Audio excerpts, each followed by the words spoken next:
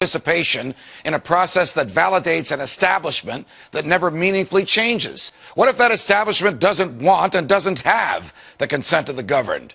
What if the two-party system was actually a mechanism used to limit so-called public opinion?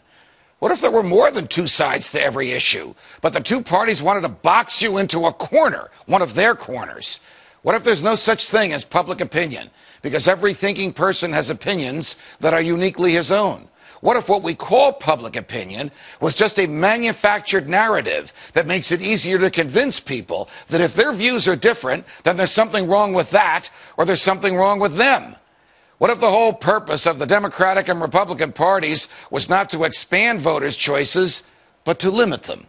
What if the widely perceived differences between the two parties was just an illusion? What if the heart of the government policy remains the same no matter who's in the White House? What if the heart of government policy remains the same no matter what the people want? What if those vaunted differences between Democrat and Republican were actually just minor disagreements?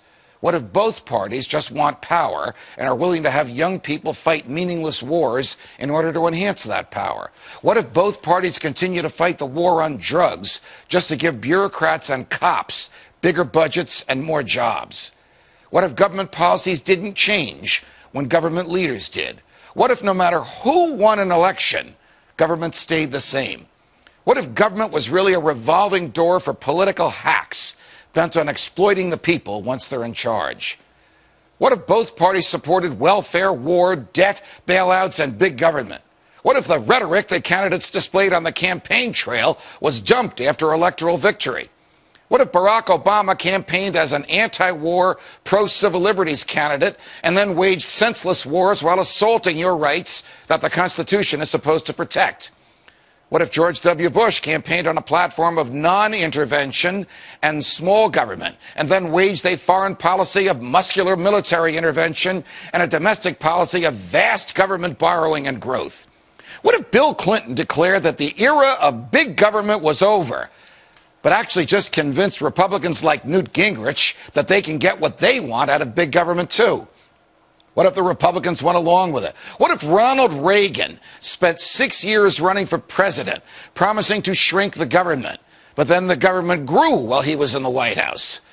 What if, notwithstanding Reagan's ideas and cheerfulness and libertarian rhetoric, there really was no Reagan revolution at all?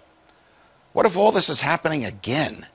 What if Rick Santorum is being embraced by voters who want small government, even though Senator Santorum voted for the Patriot Act, for an expansion of Medicare, and for raising the debt ceiling by trillions of dollars? What if Mitt Romney is being embraced by voters who want anyone but Barack Obama, but they don't realize that Mitt Romney might as well be Barack Obama on everything from warfare to welfare?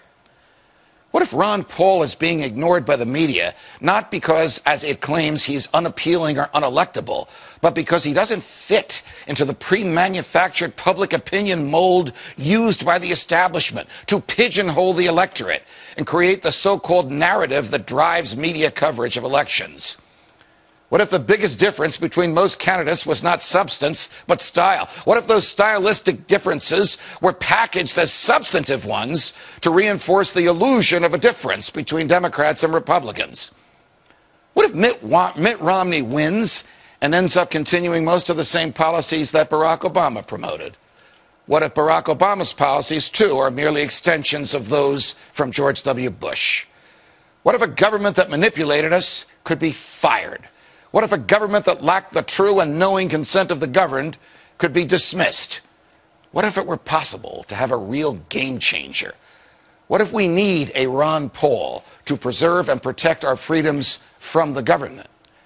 What if we could make elections matter again? What if we could do something about this? From New York, defending freedom every night of the week.